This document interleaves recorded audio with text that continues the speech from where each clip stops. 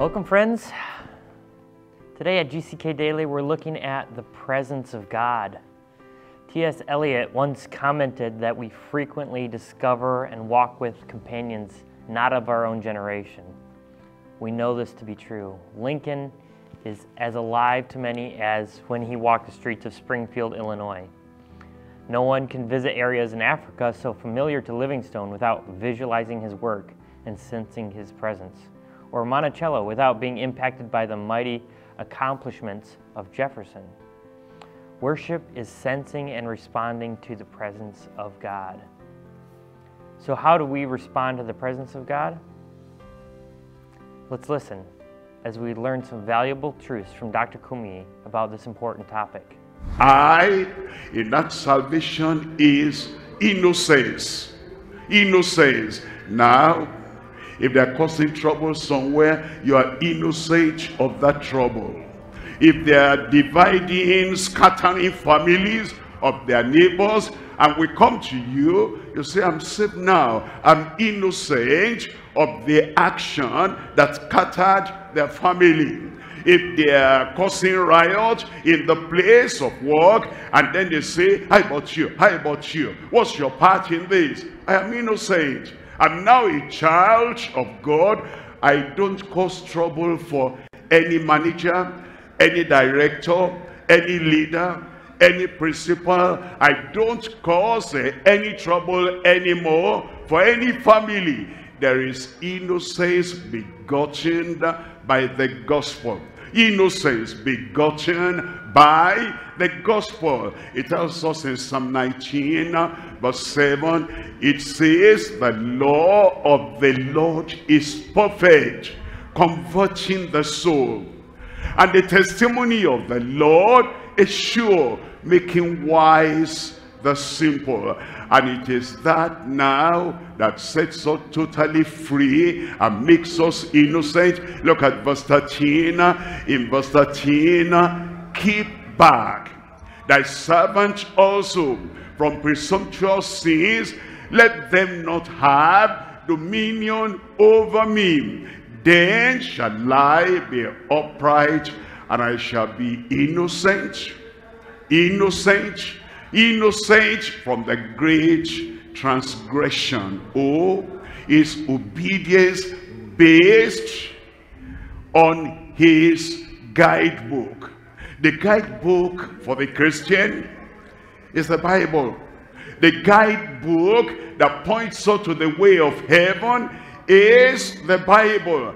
And now, as a child of God, you're saying that salvation means you have obedience that is based on the guidebook that leads us to heaven. Romans chapter 6 verse 17. But God be thanked that ye were in the past servants of sin, but ye have obeyed from the heart that form of doctrine which was delivered you. The doctrine was from the Bible. A righteous life, a pure life, a practical, obedient life. And now it says you have obeyed that form of doctrine, and you obeyed from the heart. Look at verse 18. In verse 18 it says, being then made free from sin. The freedom that he gives us is freedom from sin. Ye became the servants of righteousness. And then naughtiness blocked out with godliness. Naughtiness will try to come in again. Stubbornness will try to come in again. Self-will will try to come in again. But now I am saved. Now I am transformed. Now the sins of the past, they are cancelled, and therefore there's no naughtiness anymore. If you're a real child of God, the naughtiness is blocked out with godliness. James chapter 1, we're reading from verse 18. In James chapter 1 verse 18, of his own will begat he us That means we are born again with the word of truth, that we should be a kind of first fruits of his creatures. As we listened, we discovered a few key points from this message. Number one, the gospel leads to innocence. Nothing can ever reverse our guilt but the gospel of Jesus. If you're looking in the eyes of a child, you see the innocence of that child. But as the child progresses into adulthood, you don't see him getting more and more innocent, you see him becoming more and more corrupt, discovering all the different forms of evil. The gospel is the only thing that leads from corruption to innocence. And as we're washed more and more in the presence of God, we're changed from corruption to innocence. We're not changing from wisdom to foolishness as well, but from corruption to innocence, we can still be innocent and wise, and the Lord gives both. Number two, obedience is based on the guidebook. The guidebook is the scriptures, the Word of God. As we learn this guidebook, as we study this guidebook, as we listen and memorize and meditate on this guidebook, we become immersed in His words and His presence that leads us to obedience. Once you become a Christian, your identity changes, your values and your beliefs change, and your capacity changes. All these miraculous changes leads us to an obedient life in Christ. Number three, naughtiness is blocked out by godliness. The gospel crushes all forms of godlessness. The gospel is central to all things. The authority of Christ reigns over all things. If you're tempted to do naughty things with your mind or with your body or with your finances or your work or with your friends, these things are blocked by the godliness of God. For each temptation, resist the devil. For each temptation, draw near to the Lord. Don't dwell in the temptation and remain with it and sit with it and test your strength against it. Flee, run, don't go near it. Draw near to the loving, peaceful presence of the Lord, and He will draw near to you. This is one of the greatest secrets of the Christian faith. And then in verse 19, therefore, my beloved brethren, saved souls, real believers, let every man be sweet to hear and slow to speak, slow to wrath. Verse 20, for the wrath of man worketh not the righteousness of God. Verse 21, in verse 21, wherefore lay apart, lay aside, abandon, reject, let there be a shield between you and filthiness and superfluity of naughtiness. Get it off your life. If you claim to be saved, at home, in church, in the office, on the street, anywhere you are, naughtiness is blocked out with godliness. It says all the superfluity of naughtiness, get them off and receive with meekness the engrafted word which is able to save your souls. That's salvation. That's the meaning of salvation. That's the outcome of salvation. That's the experience of salvation. But you know, we want to live in the fullness of Christ by faith. And if we're going to live in the fullness, we'll move on from salvation to sanctification. Right now, in this moment, put aside your temptation. Put aside your sin and ask the Lord right now to come into your life, to make His presence known to you. Draw near to Him. Take some time right now to do so. And may the Lord bring His presence and His peace to you in the name of His Son, Jesus. Whosoever will call on the name of the Lord will be saved. Once you realize, I cannot save myself. My good works are not good enough. My kindness not kind enough. My righteousness, not righteous enough. Only Christ, because he died on the cross of Calvary, can save me. You come with that understanding, salvation will come. Father, we thank you for making your word clear to everyone. That it's not the works of our hand. It's not our merit. It is not any good thing we have done. But it is what Christ did on the cross of Calvary. That he bore our sins and has taken all our sins away.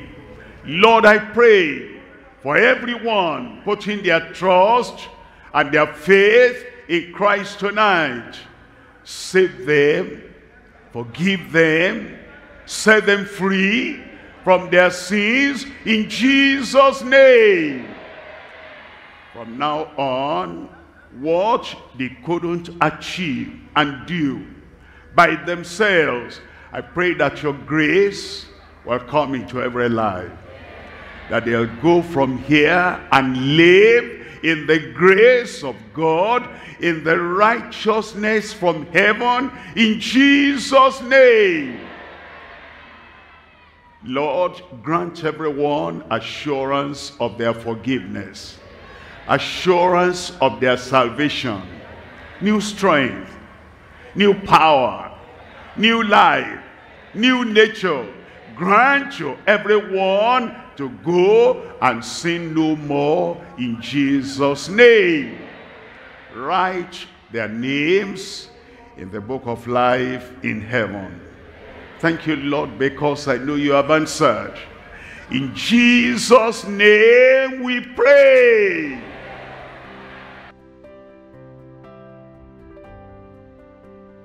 Your time has come. You raise up your hand for your miracle. Touch the place where you have the challenge. And then after the final amen, you'll open your eyes and check up. You'll find God has made all things possible in your life. Raise up that hand. Expect the miracle. Put your attention on God. With God, all things are possible. Father, we come to you tonight with implicit faith, unshakable faith, unwavering faith, knowing that with you all things are possible. We come for those possibilities of unshakable faith tonight, and we're asking, oh Lord, perform your miracle in every life. Heal the sick. Deliver the oppressed. Break every yoke. Destroy the works of the devil. Lord, I pray that what men could not do and what men cannot do, that at this very moment now, over here on these grounds, over the radio, over the television, and in every locality, everywhere, all over the world, what men could not have done, do it now in Jesus' name. Let the incurable be cured right now. Issue of blood dry up in Jesus' name. Cancer be healed in Jesus' name. Tuberculosis, you're healed in Jesus' name. Every yoke, every affliction be taken away from your life and from your body at this moment in Jesus' name. Healing everywhere now. Deliverance everywhere now. Miracle everywhere now. Lord, confirm it in everyone. testimony in every mouth. In Jesus' name we pray.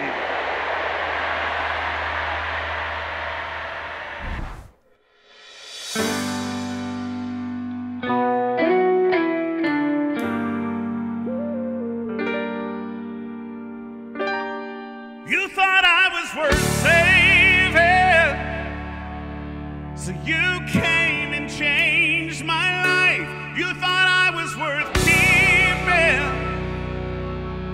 so you cleaned me up inside. You thought I was to die